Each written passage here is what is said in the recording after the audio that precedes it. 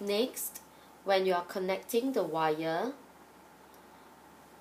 to the other components of the circuit, make sure that the metal tip is in direct contact with the spring.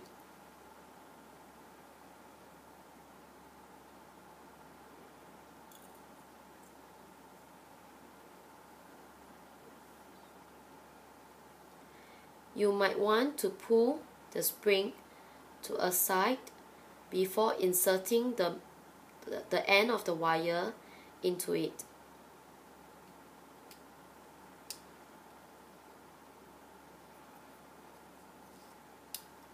Check that the light bulb is still in direct contact with the metal parts of the light bulb holder.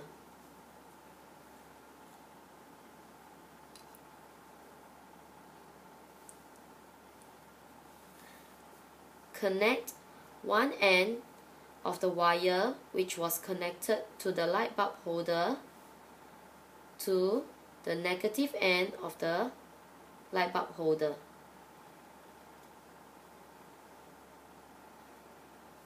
Next, connect the last wire to the positive end of the light bulb holder.